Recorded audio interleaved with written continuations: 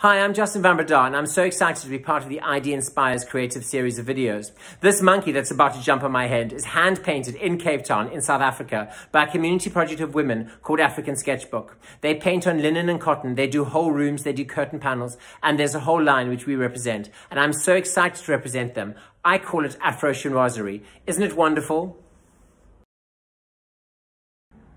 Now, I am so excited to share this with you. It's our rug product. It's hand-woven also in Africa, like most of our community projects, by ladies from the townships who are brought in to weave. They weave on these wonderful big looms. It's a lovely community outreach program, and they weave in caracal wool, which is these samples in front of you, and also this really gorgeous mohair. Look at the fleck, look at the quality of the mohair. Isn't it wonderful?